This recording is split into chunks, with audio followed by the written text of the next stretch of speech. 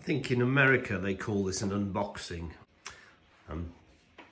I've yet to do my cylinder head, which has a problem, one of the cylinder heads at least, after a compression test.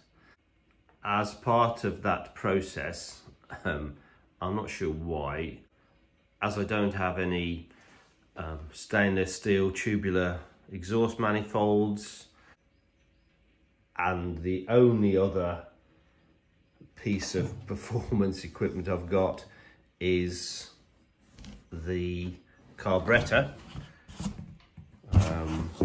So I have, and the car came with it, one of the Edelbrock carburetors, 1407. It was just a replacement, but I thought it would look pretty. So this is the Edelbrock Performer manifold 2191.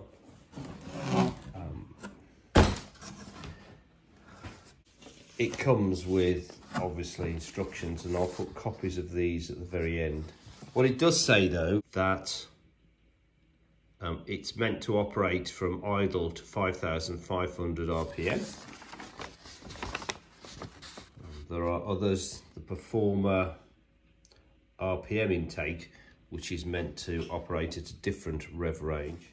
Regardless of the fact that I have recently removed my EGR valve and put a plate on the cast iron inlet manifold that this is going to replace,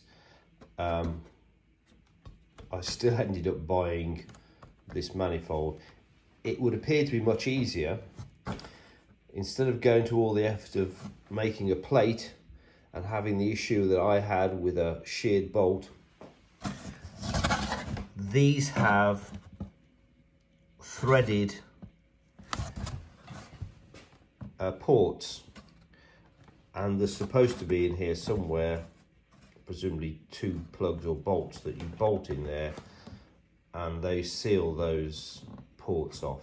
It mentions that the throttle brackets might need adapting.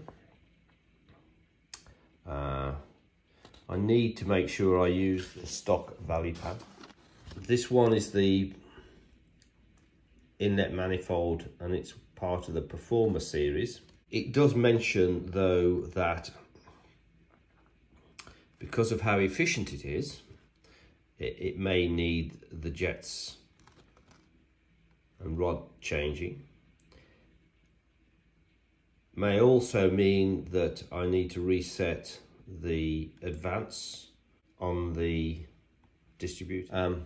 I need to use the Edelbrock sealant, or otherwise some replacement sealant, and I need to investigate that.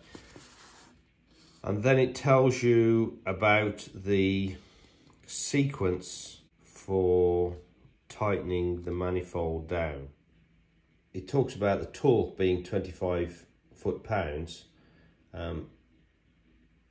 As with most things, I would normally do that up much less to start with and go around 2 or 3 times. I think those are all the main things that I noted when I was reading the instructions that came with this manifold.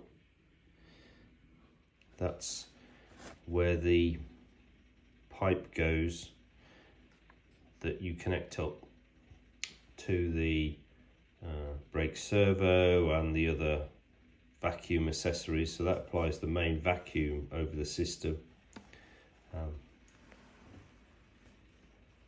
That's where the coil would go. Absolutely no idea what goes here. I don't have anything on the one I've got in the car.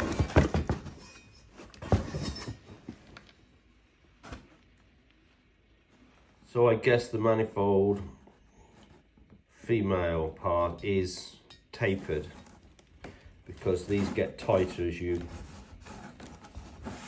twist them in.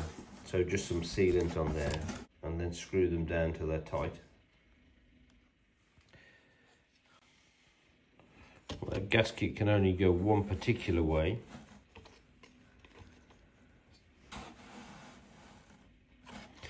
I've no idea why I've got that gasket and this metal one. It hasn't said in the instructions.